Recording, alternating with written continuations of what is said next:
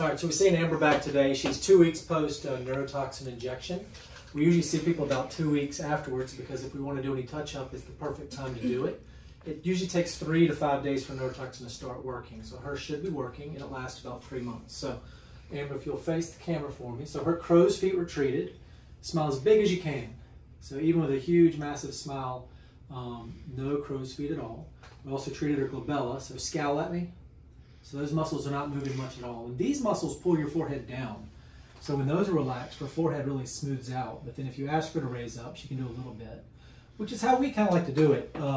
She still has expression, can raise her eyes and show some responses in conversation. Some young patients like her like to paralyze the whole forehead, and then it's very, very smooth, but you lose a little expression. She looks really good. A little bit of extra activity over here, but not much. If she wanted to put 1 or 2 units over there, we could do that today.